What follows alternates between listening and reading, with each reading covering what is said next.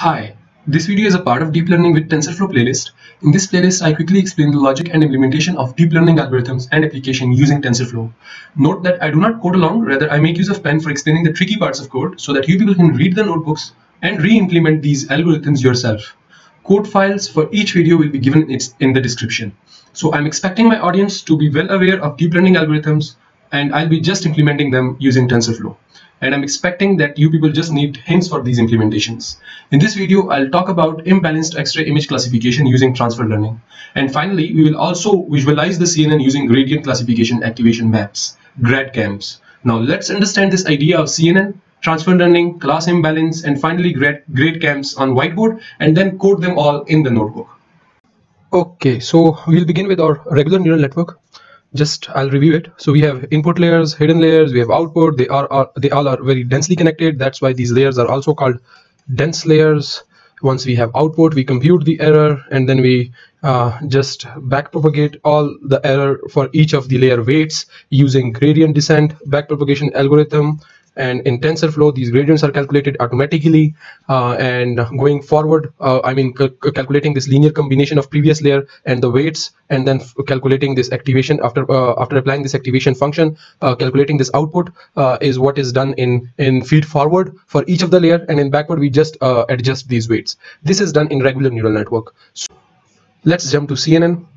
In CNN, what we do is we make use of this special image structure where to calculate, to understand this pixel, this blue pixel, the surrounding pixel also takes role. In dense neural network, this structure is not well captured. However, in CNN, this structure is captured using convolutions and pooling layers. Now, what are these layers? I'm expecting that you know about it. If you don't, just go have a look at it, how they work. But in neural networks, there is no difference in CNN or regular neural network, because we have to just apply these functions of dense or con or pool. We just have to understand the parameters. I'm not saying that you should not know it, because TensorFlow allow us to do things very easily. But still, for application purpose, you just need to know at least intuitive. You must have intuitive understanding of these convolutions. If you don't know the mathematics, it's okay. You can just go away with it. Okay, then come to TensorFlow. In TensorFlow, we define the architecture for a neural network. For example, one way of that is we have to say that we have input layer, then convolutional layer, then pooling, then convolutional, then pooling, then dense, then dense. So this is what we call architecture of a neural network. So input layer, just the output of input layer goes to this con layer. After operation in this con layer, what we do is we output this con layer. The output of this con layer will be in input for this pooling layer. Then output of this pooling layer will be input for this next con layer, and this happens. So every previous layer is kind of playing a role of input to the next layer. The same thing could be done with functional API, which is giving us more control. So what we do is the same architecture can be written in this form, where we are applying the convolutional layer, giving input, and the output of this convolutional layer is stored in this out variable. And then what we do is then we apply pooling layer on the output of this previous con layer, which is stored in this out. Again, the output of pooling layer is stored in this out variable. This out variable is used again and again. And then we again apply the con layer, store it in out. We again apply this pooling layer and store this output. And then again we apply this dense layer. So this is how it works. Okay, this functional API is much better because it gives us more control. Now let's come to the imbalance problem. What is imbalance problem? Consider these positive classes to be positive. These red lines are frequencies for positive class in different labels. So these are different labels. Suppose we are doing multi-class classification. So we have examples in our training set, positive examples of our training set much greater than negative examples. These black shows negative. So this shows the imbalance in positive and negative classes. So we have more positive classes than negative classes. So then what it will do is that it will be having a great impact on the cross entropy. And in our loss function that we will be using, we are using cross entropy loss function because we are doing this is because of a classification problem, and I hope so you know about this loss function. But nevertheless, I'm just gonna write it out. So this is the loss function, minus yi log of f of xi, 1 minus yi log of 1 minus f of xi. Okay.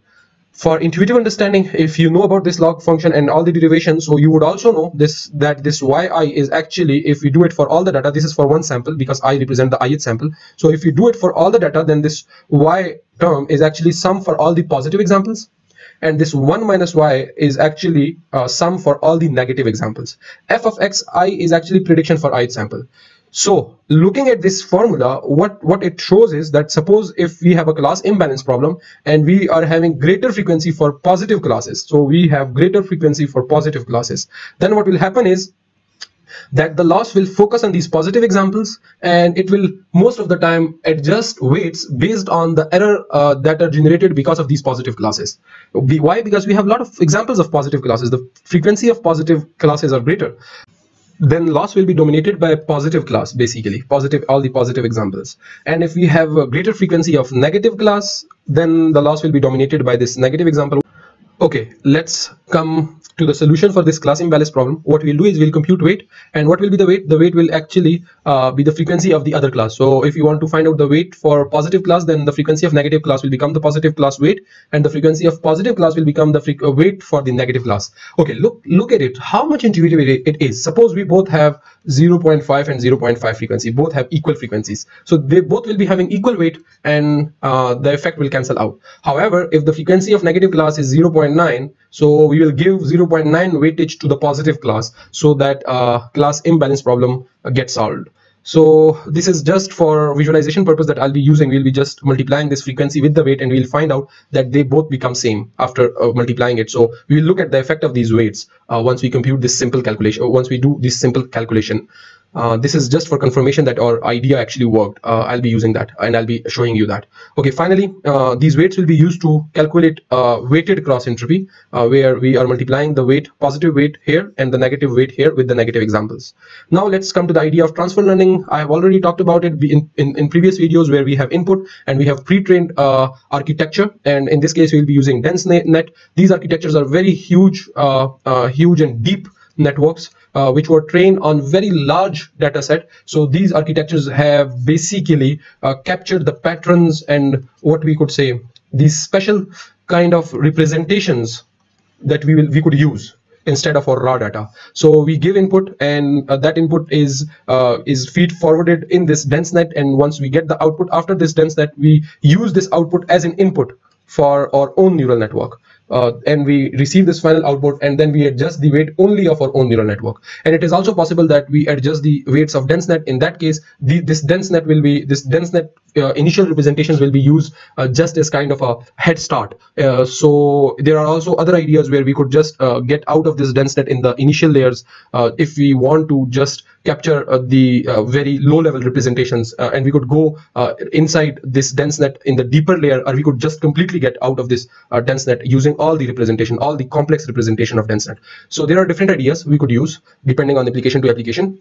Then let's talk about the final idea, which is GradCAM, gradient classification activation maps. These are used to interpret the results and look at the convolution, that what part of image is actually playing the role in the prediction. So we could just interpret that why the neural network is showing the behavior that it is showing. Okay, so how do we calculate it? We choose a layer and a specific convolution that we want to visualize. Once we choose layer and a specific convolution, then we use gradient values to find out which part of image is responsible for the prediction.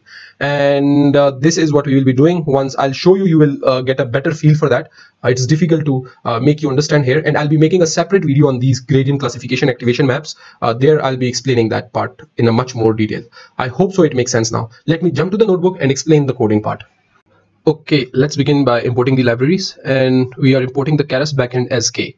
So don't get confused whenever you see K in the code. Okay, then what we do is we load the dataset, and there is a description of this whole dataset. So we have multi-labels. It means for each image there could be different diseases. There could be, in each image we have there could be like multiple diseases in even one image. So for example, in this second image we have this, I cannot pronounce this name, so the pronunciation is actually very difficult, but this is one of the disease. Then effusion is this another disease, and this infiltration is another disease, and this is the ID of patient for which we are looking these diseases. So this is how we have stored the data. Then these are different labels, and then we store the data in the float form. The type of the numbers should be float 32. Then data leakage is actually looking at the patients if they are in the training set as well as in the testing set. So images, if they are in the training set, they should not be in the testing set. Otherwise, we are kind of cheating, if I may say in the machine learning language. Okay, then this is just looking at the code if we have written it right. Once that is right, then we go and look at this train data frame again, and you could just explore different diseases for different images.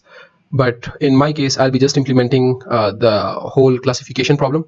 Then we will prepare the images, but in preparation, we don't want to store all the images in the RAM because that will be very, very memory expensive. So what we want to do is we want to load the dataset on the fly from the directory, which is basically stored in the hard disk. And on the fly, what we also want to do is we want to normalize it on the fly. So each image, this is what we call generator. So while training, some of the images in different batch sizes will be retrieved from the hard disk, and while retrieving each of the image will some processes like normalization and kind of processes will be done on the fly, and they will be fed to the neural network. So this is for memory efficiency.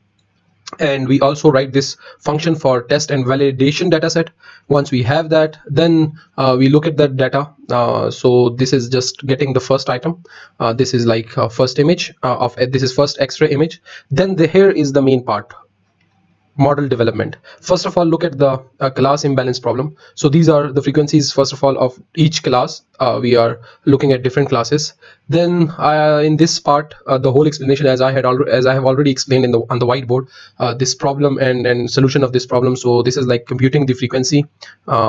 For frequency, we just sum all the labels for positive frequencies, and for negative frequencies, we just take 1 minus positive, because all of them should equal to 1. Okay, then what we will do is we will look at this graph where we have positive labels very less and negative labels very great for each of the class.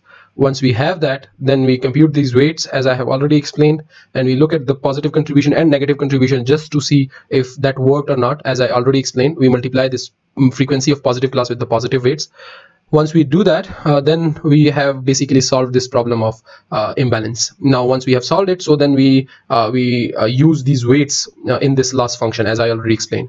So this is the weighted loss. In the weighted loss, we have this positive weights and these negative weights for negative loss, and we add both positive and negative loss, and that will be our final loss. So this is just implementation of this above formula. Okay, once we have computed this weighted loss, then this code is just for testing whether we have done it right or not. Then we will use this DenseNet for transfer learning. You can go and look at the detail of DenseNet 121. The architecture is basically very difficult if you look at it. I mean, it's very dense. This is Keras output for the architecture, but let's visualize it. This is the architecture where we have different skip connections. You can just have a look at it and have a detail of this DenseNet. But we will be using this DenseNet, and this is very deep. If you look at it, this is very deep neural network. Okay.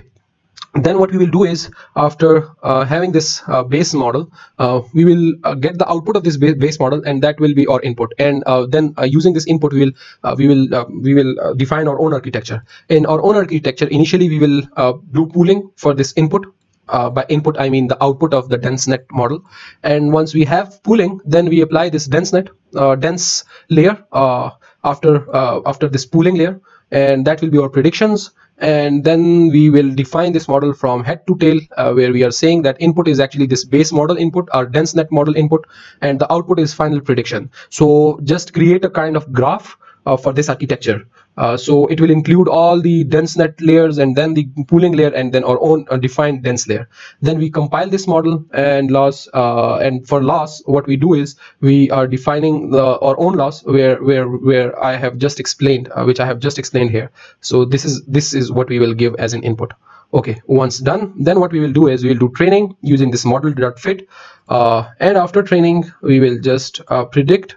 And after prediction, we will evaluate using ROC curves and AUROC curves. I am expecting that you know about predictions of classification problems, where we are looking at false positive rate and true positive rate, and for each of the class we are calculating this ROC curve. So the area beneath this curve that we have just calculated is actually the performance. The greater the area, so the better the performance is. Just go and have a look at this ROC curve, and in this ROC curve, generating this ROC curve, we are basically using the scikit-learn. It's scikit-learn internal function. We are not implementing this ROC curve from scratch. And in future videos, in machine learning utilities playlist, I will of course talk in detail about precision and recall and these ROC curves and positive rates and false positive rates and their implementation from scratch. So I'll be making those videos. Okay, let's visualize learning with GradCAM. I've already made a video and I'll be making this GradCAM detailed video, but for now just have a look at this minor and slight